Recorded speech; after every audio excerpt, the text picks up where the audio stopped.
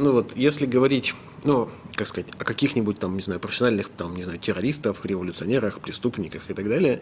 это, ну, большой погоды это не сделает, потому что, условно, вся эта история, она все равно с шифрованием-то ничего не делает. И если человек шифрует свой трафик, ну, вот, он как сейчас его, в общем, ну, как бы сложнее спалить, так и тогда будет, в общем, сложнее спалить. А если он его не шифрует, то как сейчас его можно, в общем, вычислить, так и потом его можно будет вычислить. И в целом, я думаю, что вся эта история, она имеет значение для, скорее, ну, каких-нибудь, не знаю, организаций массовых беспорядков, потому что, ну, то есть и для всяких сценариев типа там арабской весны и так далее, потому что люди, которые участвуют, ну, в подобного рода всякой истории, они же, ну, не профессионально этим занимаются, а делают это все как попало.